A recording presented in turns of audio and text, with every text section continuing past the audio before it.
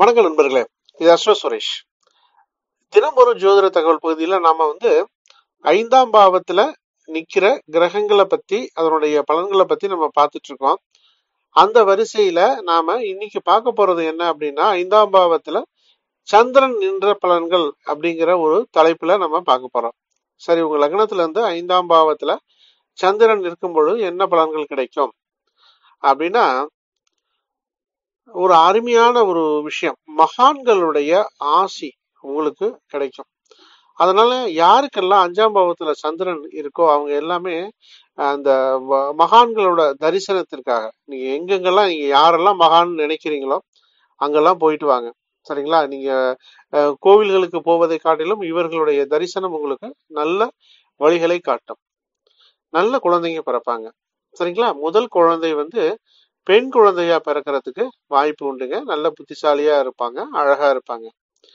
அதே மாதிரி இந்த 5ஆம் பாவத்துல இருக்கிற சந்திரன் தேய்பிரை சந்திரனாகவோ அல்லது தீய கிரகத்தோட பார்வை 5ஆம் பாவத்துக்கு இருந்தாலோ அல்லது 5ஆம் பாவம் கெட்டு போய் இருந்தாலோ, பகை கிரகங்களுடைய இணைவு 5ஆம் பாவத்துல இருந்தாலோ, அதே மாதிரி பாதகாதிபதி 5ஆம் பாவத்துல இருந்தாலோ, திதிசூன்யமாக வாங்கியிருந்தாலோ கல்வியில பிரச்சனைகள் உண்டாகிறதுக்கான வாய்ப்பு உண்டு. தொழில்ல மந்தத்தன்மைகள் ஏற்படும். சரிங்களா? அதுலயும் குறிப்பா தேய்பிரை சந்திரன் 5இல் இருக்கும் பட்சத்தில் தொழில்ல பிரச்சனை உண்டாகும். அதே மாதிரி இந்த 5ஆம் பாவம் அப்படிங்கிறது கலைத்துறையை குறிக்கக்கூடியது. இப்ப அதுல ஈடுபட வச்சு பிரச்சனையை உண்டாக்குறதுக்கான வாய்ப்புகள் அதிகம் உண்டு. இந்த சந்திரன் கெட்டு போய் இருக்கும் பட்சத்தில் குறை பிரசவம் உண்டாகிறதுக்கு வாய்ப்பு இருக்குதுங்க. அழகான மனைவி அமைவார்கள். அதோட மட்டுமல்ல, மனைவியால் யோகமும் உண்டாகும். அவர்கள் மூலமாக சொத்து சேர்க்கை உண்டு. அவர்களால் வருமானம் உண்டு. இந்த 5ஆம் பாவத்துல இருக்கிற சந்திரன் ஒரு ஆண் ஜாதகத்தில் இருக்கும் பட்சத்தில் பாத்தீங்க அப்படின்னா, நிறைய பெண் நண்பர்கள் இருப்பார்கள். பெண்களோட தொடர்பு அதிகமாக உண்டாவதற்கு வாய்ப்பு உண்டுங்க. ஏதோ ஒரு விதத்துல 5ஆம் பாவத்துல இருக்க சந்திரனுடன் 1, 5, 9, 2 இந்த இடங்கள்ல சுக்கிரனும் ராகுவும் இணைவு பெற்று இருந்தால், சரிங்களா, சுக்கிரனும் ராகுவும் இந்த சந்திரனோட இணைவு பெற்றுருச்சு அப்படின்னா ஒன்றுக்கு மேற்பட்ட பெண்களுடைய தொடர்பு வந்துவிடும். சரிங்களா? அது ஒரு எப்படி சொல்றது, கெட்ட சகவாசம் என்று எடுத்துக்கொள்ளலாம். தீய பெண்களுடைய தொடர்பு கூட ஒரு சொசைட்டில ஒரு கீழ்நிலையில் இருக்கக்கூடிய தகாத காரியங்களை செய்து கொண்டு இருக்கக்கூடிய பெண்களுடைய தொடர்பு கூட இவங்களுக்கு கிடைக்கிறதுக்கு வாய்ப்பு உண்டு. ஜாக்கிரதையா இருக்கணும்.